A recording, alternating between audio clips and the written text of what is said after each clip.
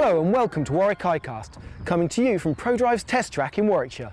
It's here that the university is hosting a unique day highlighting the business and technology aspects of hybrid vehicle manufacturing. Coming up, we speak to motorsport mogul Dave Richards. But first, as well as getting the chance to get behind the wheel of a number of pollution-free products, such as this hydrogen-powered BMW, the exhibition has a more important role in the search for an environmentally friendly vehicle.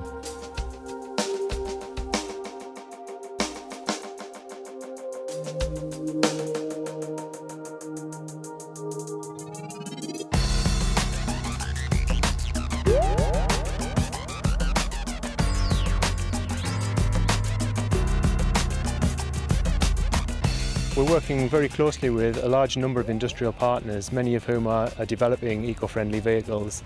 And I think this is a good showcase, it's a good opportunity for them to show their vehicles and for us to indicate what we can do to help as well.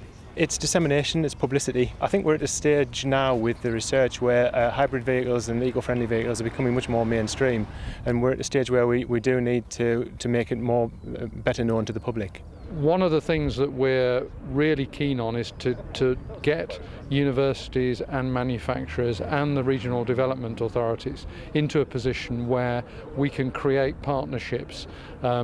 All of the funding that's come out of the low carbon transport innovation strategy is predicated on the basis that we can put together partnerships to draw down the 50 million of funding that's been targeted on low carbon vehicles. Cenex are a perfect partner for this event. Warwick University, WMG, have been doing a lot of research that helps the business case, it helps understand when's the appropriate time and what's the appropriate technology to develop. And Cenex have they're a national remit, and they have a large number of companies that they deal with that essentially represent the market. So together we cover both sides, supply and demand. Warwick is in a preeminent position to be able to be lead academic partner on these projects because of its reputation in the Warwick Manufacturing Group, its relationship with Jaguar Land Rover and Ford.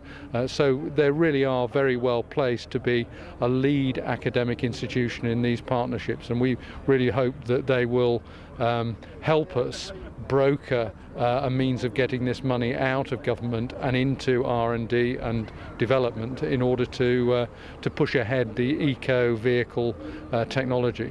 We've got quite a long window before anything takes over from conventional engines and hybridised powertrains.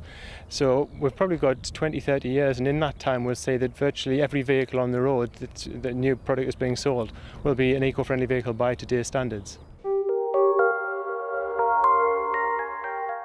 Taking advantage of this unique event is Arup, a company with close ties to the university. We've had a connection with Warwick University really for quite a number of years, and most recently it's been looking at their hybrid work and evaluating and helping support that, particularly looking at how to integrate their tools and techniques into the wider environment. So for example, actually developing a sustainable transport system is something that's very close to Arup's heart, and we like to take the holistic viewpoint. Arup's is a very broad design and engineering consultancy that not only looks at design development of vehicles but also transportation planning and through into master planning of cities, so actually laying down where those buildings will be, the transport system there, and how people interact and use those systems and vehicles. Well, we need to look at not just the vehicles themselves and how they operate and how the environmental credentials of those vehicles, but actually we need to look at the wider context as well, the social and the economic context. How do these vehicles integrate with the infrastructure around them and the buildings? How are people going to use them, and how can we optimise those solutions to ensure that they minimise the environmental and sustainable impact? Also on show is Warwick Control Technologies, a successful spin-off company set up by 4 researchers from Warwick University, including Chris Quigley. The key benefit is for us to be able to network with lots of different people from the industry. I mean, currently we have connections from Formula One motor racing to environmentally friendly vehicles, but here there's certainly a sort of niche area which we can certainly get involved with. Well, one man who knows all about motorsport and whether its future can be green is Dave Richards, chairman of Prodrive. The awareness of alternative fuels and the opportunity for the industry to talk to itself, find out what's going on, where the expertise lies, look for partnerships is quite critical. So in that respect, events like this are fundamental to that. No one yet has got the sort of holy grail about alternative fuel motoring, but unless we start to explore all the avenues, unless we talk regularly and explore everything that we're each doing in our own respective areas, we're never going to find the answer. How important are university, especially Warwick, and business partnerships in this search? I'm sure that at the end of the day, it's not the old hands that are going to come up with the new ideas. It's new, young people developed out of our university system and amongst the sort of environment where these new ideas are put forward. That's where the answer is going to come from at the end of the day. I play a very small part as sitting on the advisory board at the Warwick Business School, but I don't suppose in my own right I can claim any great credit for anything. But at the end of the day, if we don't support the business school, we don't support the university, we'll never get the young graduates and the new technologies of the future.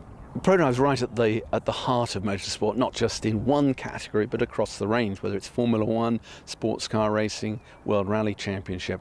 And the whole of motorsport cannot ignore this move towards biofuels for the future. Well, that's all from Warwick iCast, but while I'm still here, I'm just going to try out a couple more vehicles. Bye for now.